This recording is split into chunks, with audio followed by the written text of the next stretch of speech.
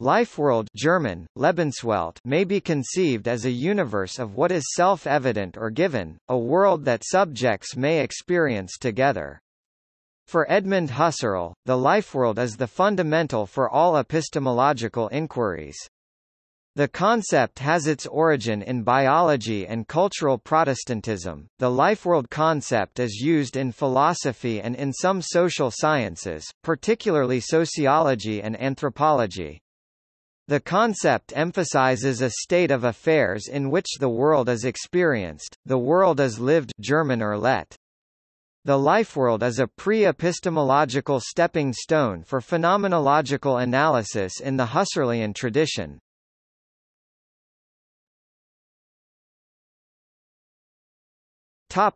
The phenomenological concept. Edmund Husserl introduced the concept of the life-world in his The Crisis of European Sciences and Transcendental Phenomenology 1936.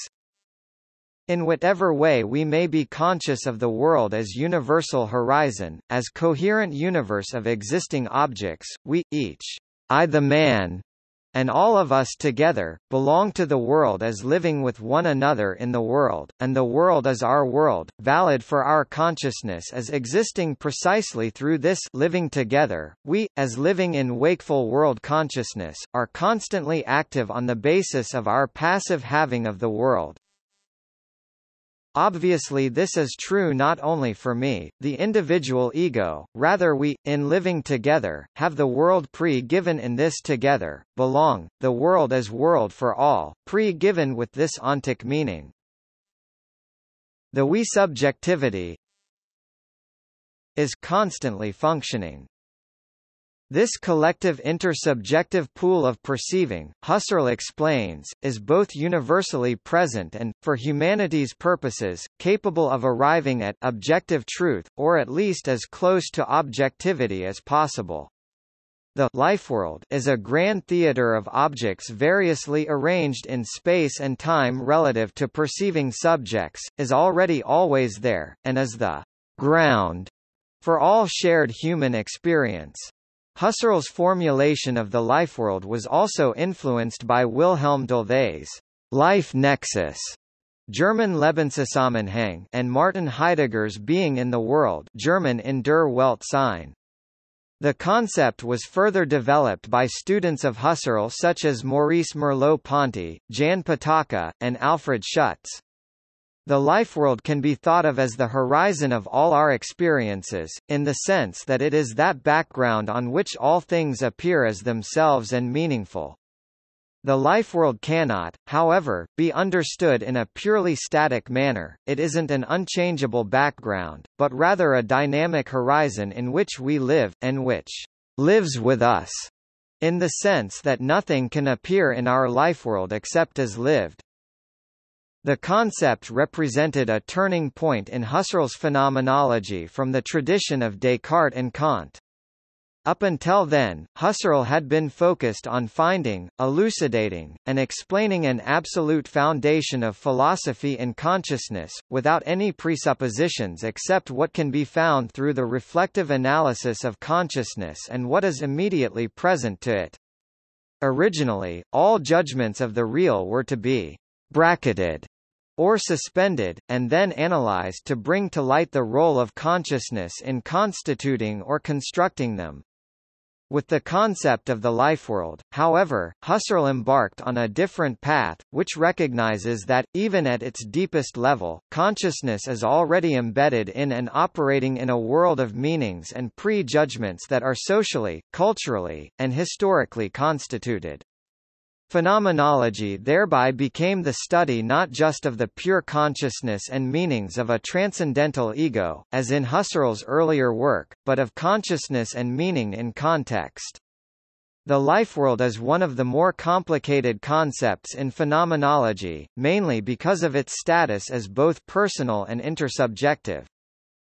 Even if a person's historicity is intimately tied up with his life-world, and each person thus has a life-world, this doesn't necessarily mean that the life-world is a purely individual phenomenon. In keeping with the phenomenological notion of intersubjectivity, the lifeworld can be intersubjective even though each individual necessarily carries his own personal lifeworld. Homeworld meaning is intersubjectively accessible, and can be communicated shared by one's homecomrades. However, a homeworld is also always limited by an alien world. The internal meanings of this alien world can be communicated, but can never be apprehended as alien. The alien can only be appropriated or assimilated into the lifeworld, and only understood on the background of the lifeworld.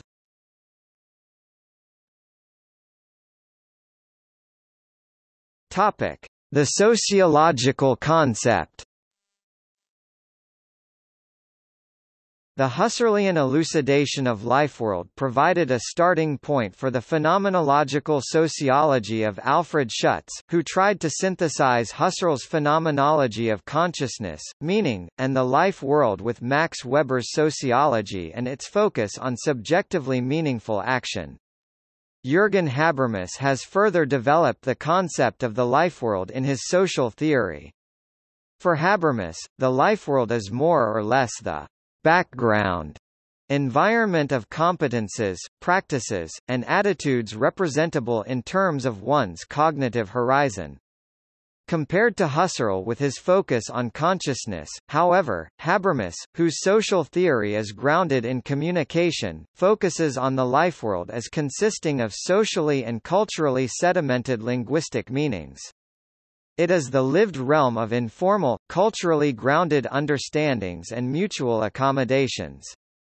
Rationalization and colonization of the lifeworld by the instrumental rationality of bureaucracies and market forces is a primary concern of Habermas's two-volume theory of communicative action.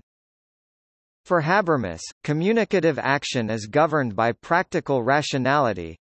Ideas of social importance are mediated through the process of linguistic communication according to the rules of practical rationality.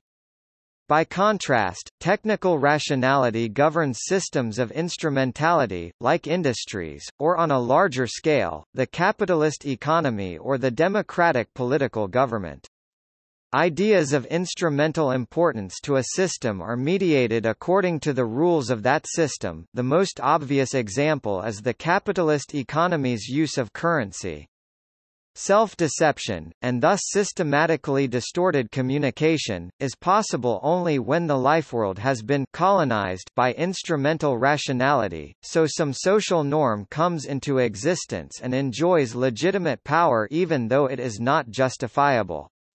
This occurs when means of mediating instrumental ideas gains communicative power, as when someone pays a group of people to stay quiet during a public debate, or if financial or administrative resources are used to advertise some social viewpoint.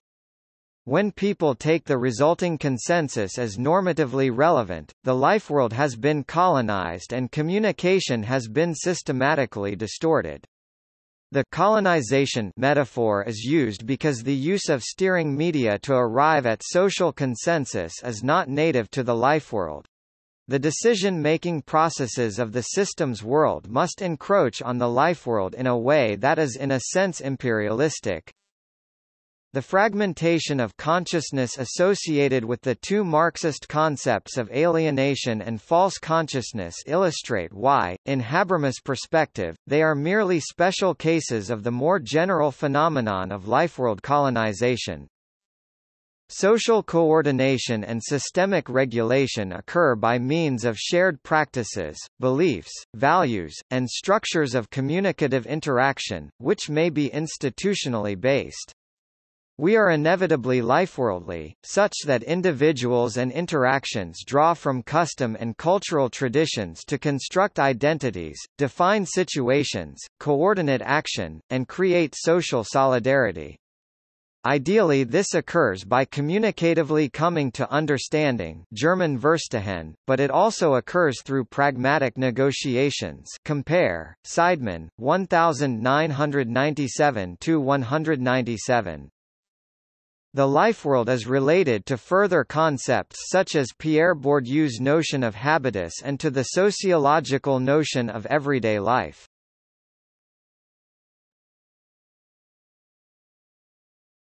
The epistemological concept.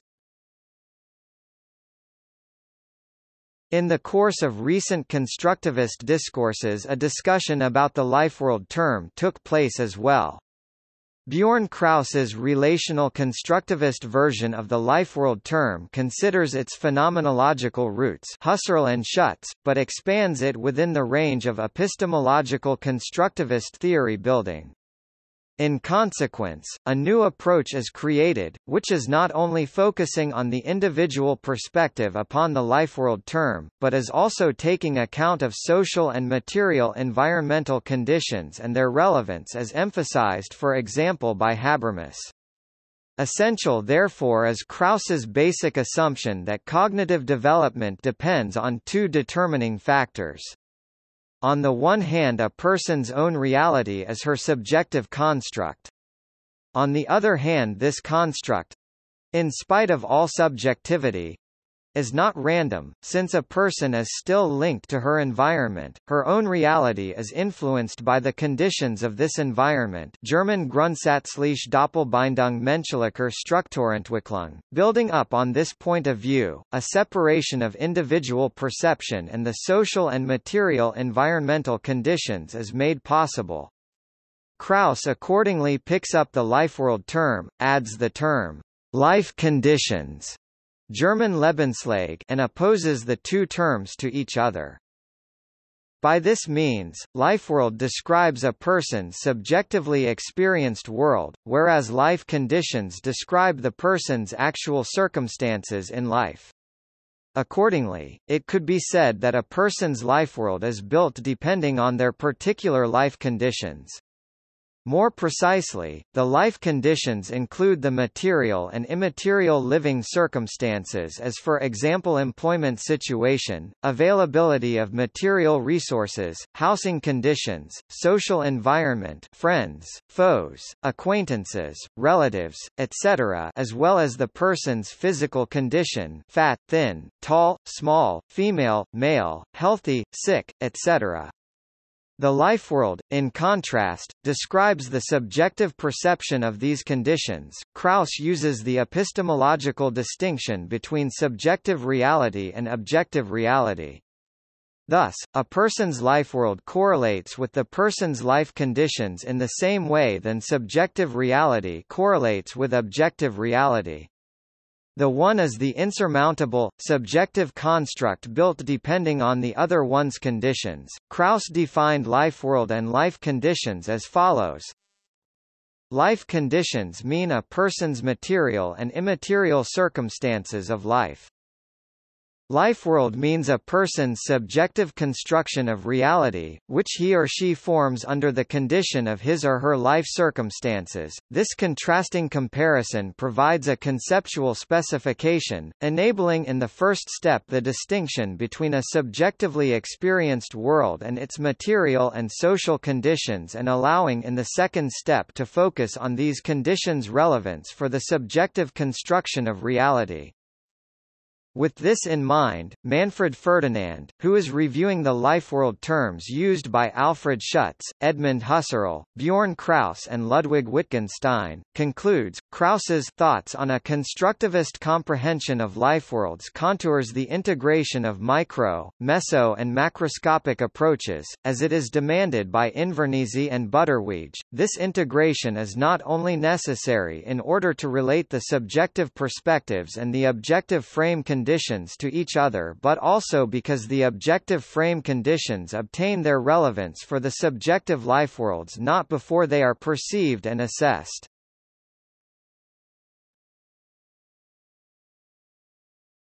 Topic. See also: